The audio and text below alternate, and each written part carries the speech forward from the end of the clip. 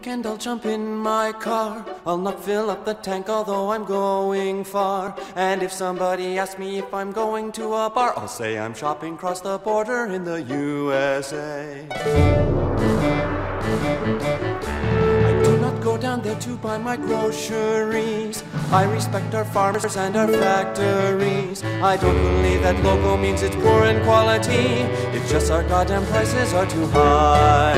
If he stays away for just 2 days, I get $100 duty free. though it adds to more, will I claim it for? I don't declare the products if they're in my trunk. He won't declare the products if they're in his trunk. Although it is Canada that I call home, I don't cheer for the Yankees when I'm in the dome. I didn't swell with pride during the Desert Storm. It's just that I don't want to pay the tax. It's just that he's too cheap to pay the tax. Yes, it's just like this, he's a loyalist.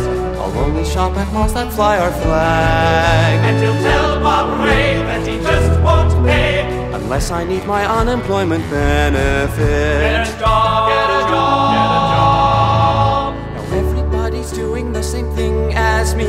They're doing what they can to beat the GST.